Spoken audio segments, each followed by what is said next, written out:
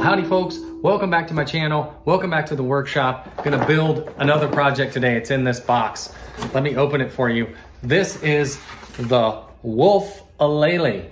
This comes from a fella in Canada and he makes these kits. And you can see here is part of it, right? Like that's the back, here's the top, etc. And he pre-cuts all the parts for you, including the fretboard, and then sends it to you, and got a little hardware bag here, and of course, instructions. And he makes these in several different sizes, alto, soprano, etc. And this particular one is the Soprano Wolfelele. But as you're well aware, I've built many string instruments over the years, so a kit tends to be not a huge challenge, but it doesn't mean it's not gonna be a lot of fun. So in this video, I'm gonna build a Soprano Wolfelele and see how it goes.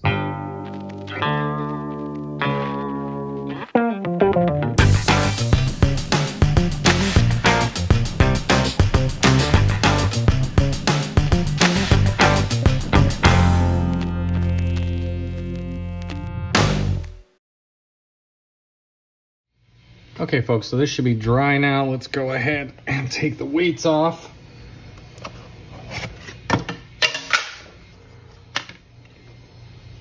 And at this point I should probably mention that the kit, the instructions actually tell you how to build this entire kit in about a half an hour.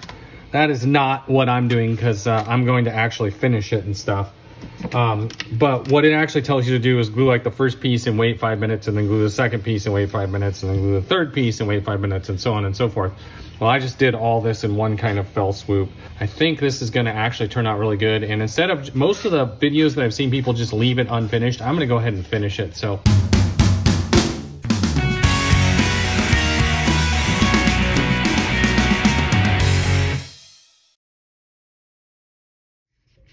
Okay folks, I let the glue dry overnight and it looks like it's really taken shape. Now off camera, I took any places that there was kind of a low spot or a ding or a warp or anything, and I put some wood putty in there just to help kind of straighten everything out. Let's get her sanded and finished.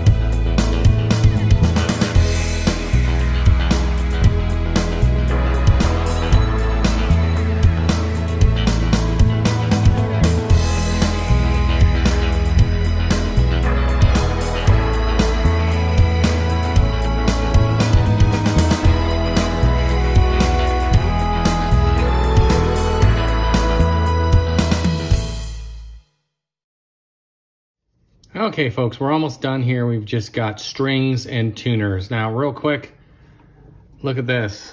So I decided to clear coat it, and look what happened. Whatever dye was part of these decals like ran from the clear coat. So I guess that's part of the finish now, but honestly it doesn't bother me that much.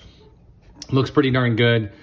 And I also took the black screws out and replaced them with gold screws. So I think that kind of fits the gold and green motif. Now these are the tuners that came with the kit, but I have some gold tuners here. So if we compare one for one here, they look pretty darn similar. Plates look to be about the same size. This one, the ones that came with it have a little bit longer shaft, but I think it's gonna work okay. So I'm gonna use these gold tuners just to go with it. Let's put it together.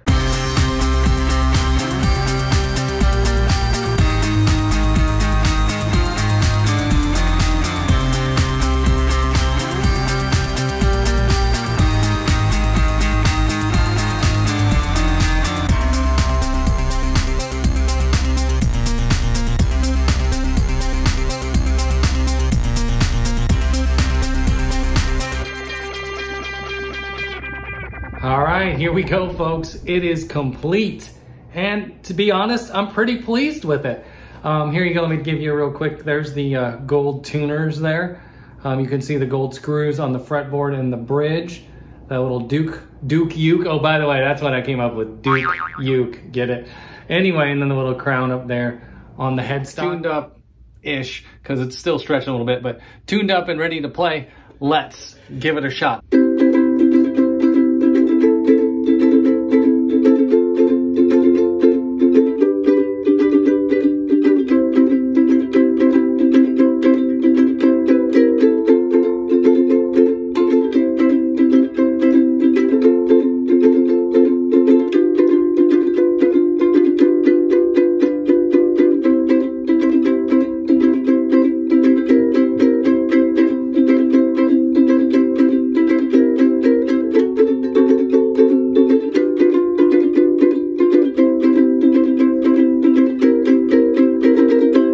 I'll use this one in my next Sunday song, so stay tuned for that. Appreciate you tuning in today. If you like what I do on this channel, why don't you go ahead and hit that subscribe button for me. If you like this video, give it a thumbs up. See you guys soon.